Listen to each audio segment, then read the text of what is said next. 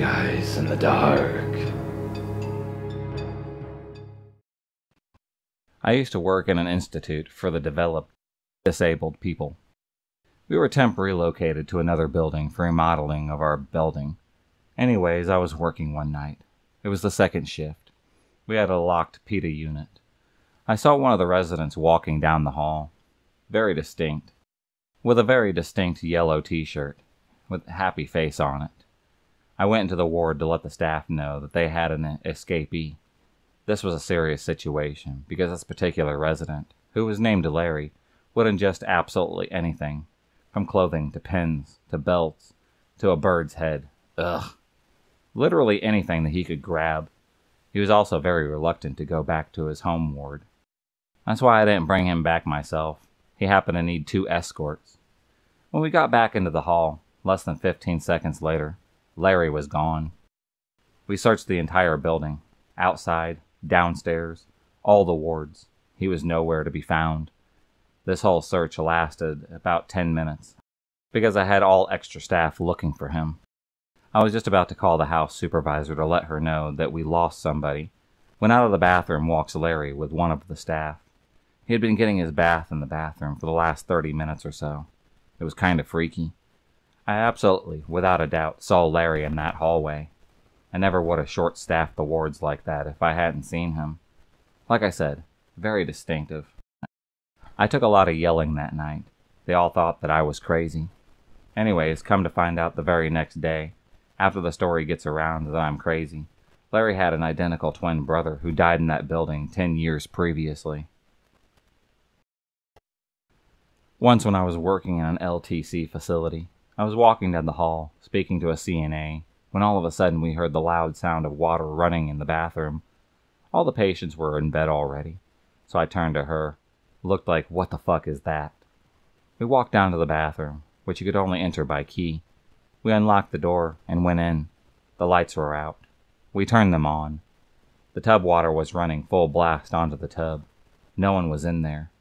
I walked over and turned the faucet all the way until the water had stopped running. I asked why the water was running. Everyone happens to be in bed.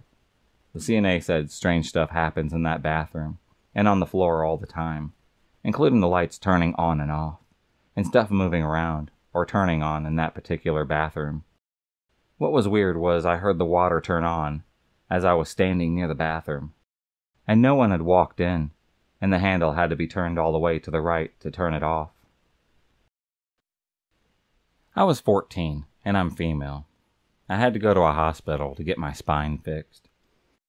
Up until the day before all of this, I was in a wheelchair.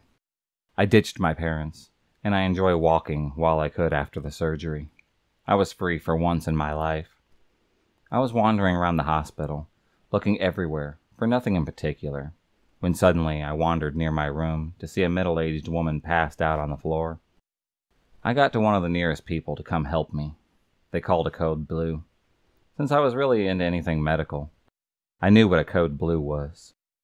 I stood in shock as I watched the lady being shocked when I couldn't take it.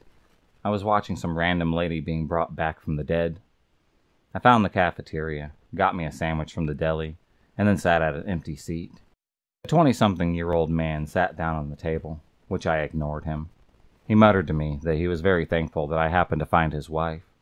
I flashed him a kind smile and continued eating. He touched my head. This got me creeped out. He said that I happened to have nice hair, and I told him to hold the fuck up. I squeezed his arm until he let go of me. I glared at him. That made him walk away from me. A few minutes happened to pass, and the guy was back with the same sandwich as me. He told me that the setup was not how he imagined our first date. I told him, hold up. You go around with other women while your wife happens to be in the hospital dying. That's it. I'm out of here, dude. I found a group of adults who I happen to know. I told them all about the situation that just happened. My dad was with the group, and they angrily stood up, went after the man, pushing him up against the wall, yelling at him in his face. My father's face turned red at that moment. The guy then tells my dad that he has a pretty girlfriend, referring to me. That pushed me over the line. I snapped at him. I told my dad to step aside. I gave that guy 2 black eyes, a bloody nose. My dad had never been prouder of me in all of his life. The past couple of years, I've been battling with mental illness, and as a result, I did a lot of self-harm, and even got to the point where I swallowed pills to kill myself a couple of times. But this is irrelevant.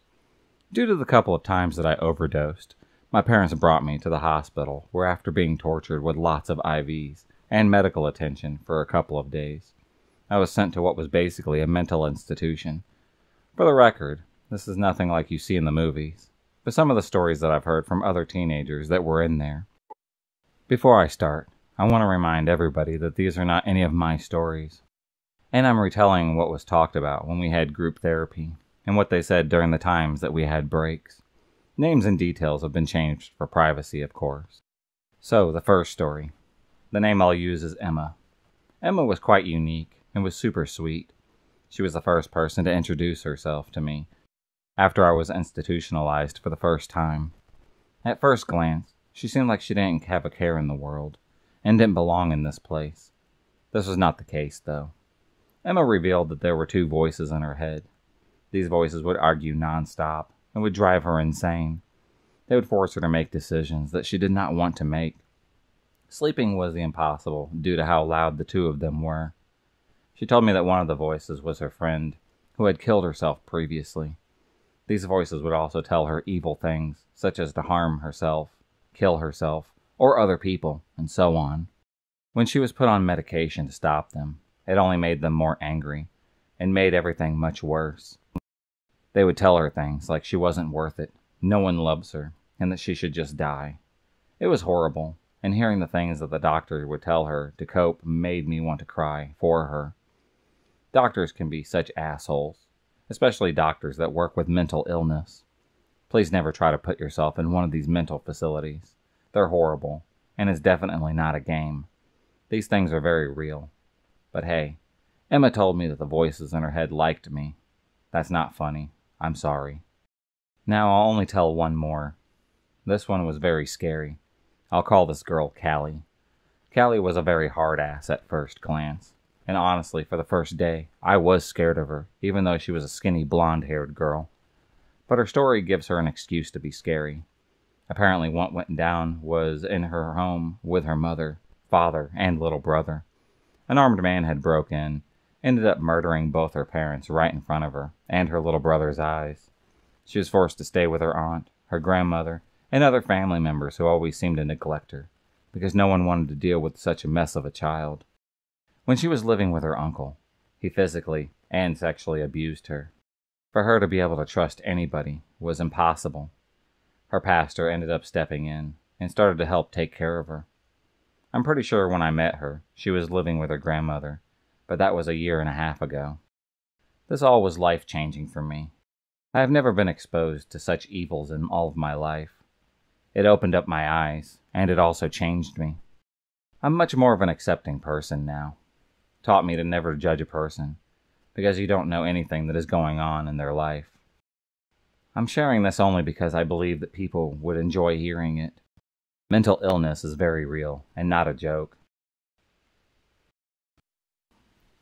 I work at a Cincinnati children's hospital, and there's a little girl who appears at the bedside of dying children the day before they pass, and tells them that it's going to be okay.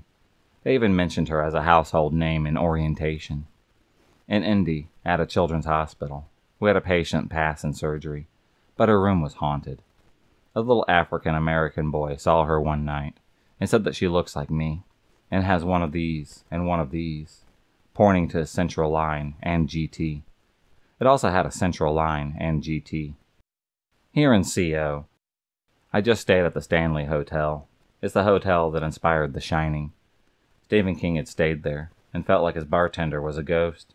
Saw two little girls on the 4th floor when there were no other guests there. I woke up every 20 minutes to nothing, and had a sock on my perfectly made bed, and a luggage tag, an earring on my spotless bathroom.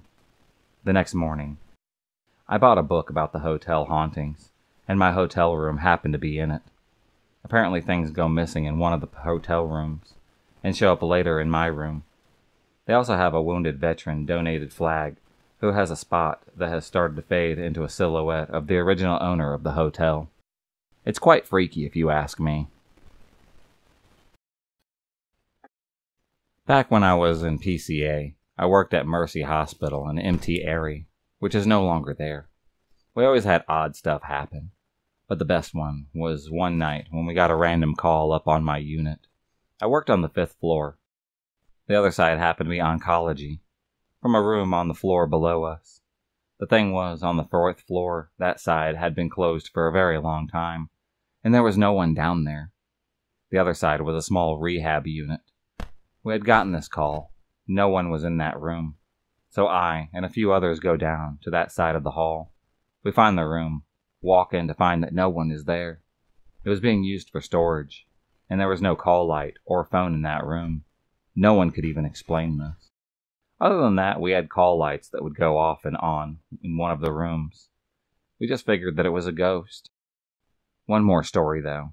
I'm sensitive to the paranormal, and not long after that, I started working there on nights. The elevator 9 times out of 10 would open up right as I was about to push the button. This happens a lot, and only to me. Every time I would step on and say thank you, ghost, for whoever is opening up the door for me.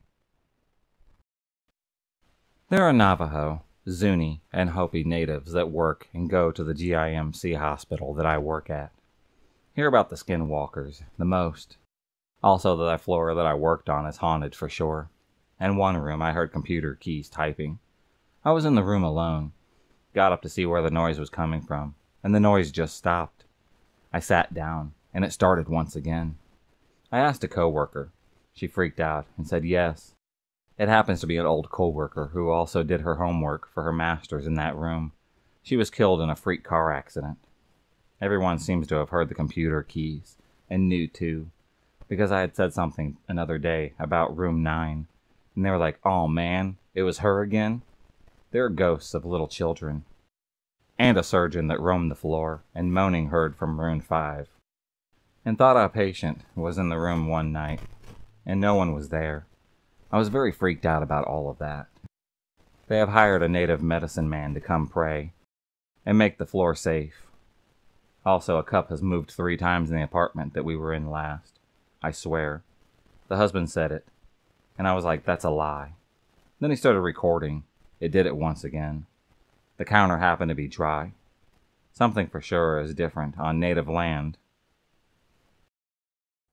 If you enjoyed this video, please subscribe, like, and hit the bell for notifications on future videos, and become a stalker of the night. And I'll see you next time.